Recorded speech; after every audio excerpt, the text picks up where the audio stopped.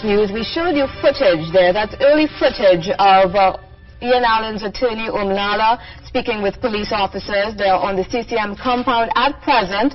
They are here to arrest Ian Allen. We have Ian Allen live with us, as well as his attorney, Umlala, on the set. Good evening, Ian. Good evening, Mr. Lala. Well, we got notification today that the police had an interest in Ian. We later found out that they were here to arrest him.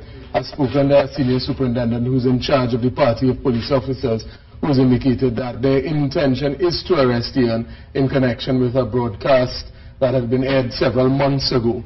And it is in this connection that they intend to arrest him as soon as we finished in the studio and take him to CID for the purposes of questioning. It is likely, from what we understand, that he may be charged later tonight for an offense that they have not given particulars on yet.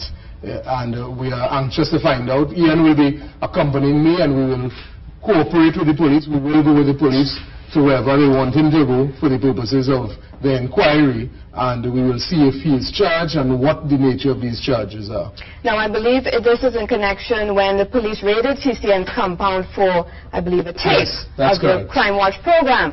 Now, did you expect any of this to take place? Well, I thought it was quite clear when that was broadcast. Anyway, it was done. Even TV6 attorneys had communicated to the police, demonstrated their intention to cooperate. I think months after an incident, especially an incident that involves more broadcast than anything else, it would have been managed in a different way. The fact that there are 3 or 4 carloads of police officers downstairs waiting to arrest, and in spite of our request that we would meet them at the police station, they've refused. The instructions are that he is to be arrested. We will cooperate, but again, it does seem to be an abusive process, but we will cooperate, as TV6 has done throughout. We will cooperate now, as we've done in the past, and we'll continue to do so, and we will see what comes out of this investigation tonight. Ian, do you have anything to say with regard to the situation? That I guess is quite surprising. I'm concerned about the development, however.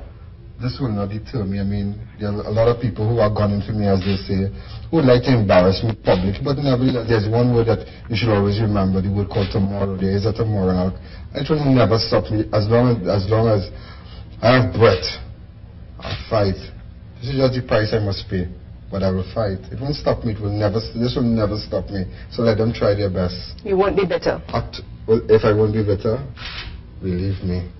And Mr. Lala, how much more cooperation can... Well, we'll cooperate as much as we see necessary. Cooperation in terms of being available. In terms of how it proceeds, the cooperation will enter a legal realm of how we cooperate in that sense.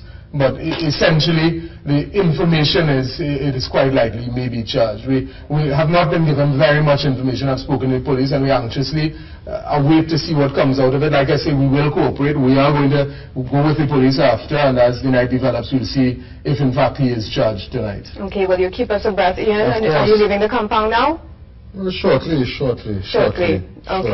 Thank you very much, Ian Allen and his attorney, Umlala, as we keep abreast of the situation that's happening right now with the CCM compound, where there are a number of police on the compound waiting to arrest Ian Allen. We'll be right back. Stay with the TV6 News.